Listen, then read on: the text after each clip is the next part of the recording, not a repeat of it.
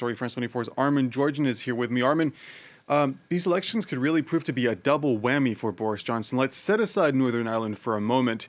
Downing Street will certainly be watching the results closely in England, Scotland, and Wales.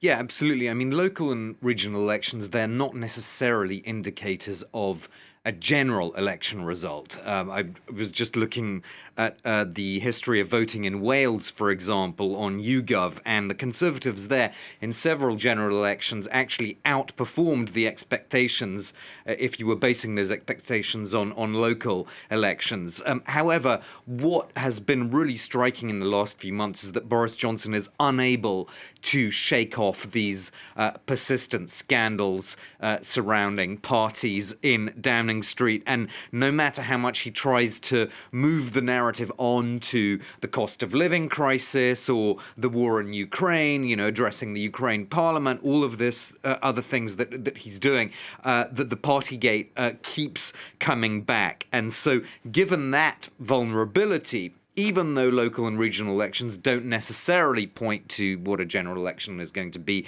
nonetheless, there is these jitters within the party. The Conservative Party will be looking, of course, at what the results and deciding then whether the Conservative Party, is paying too high a price by keeping him on as leader. But of course, we're saying we'll have to see what the picture is early afternoon tomorrow, Friday.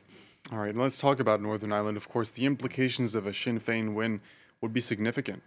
Yeah, I mean, that would be a sea change, according to various analysts of Northern Irish politics. A nationalist becoming First Minister in Northern Ireland could mean closer ties to the Republic of Ireland and also to the European Union.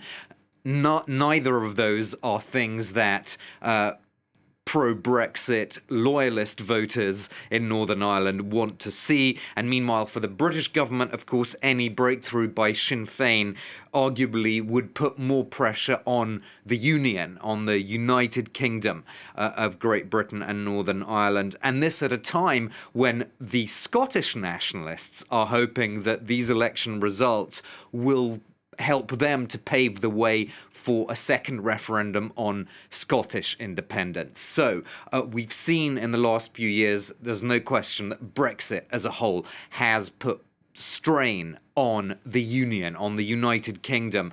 We'll have to see how these elections could impact that perhaps even further. Yeah, and as you mentioned, those results not expected before tomorrow, early afternoon or so. France 24's Armen Georgian. Armen, thank you. Thank you.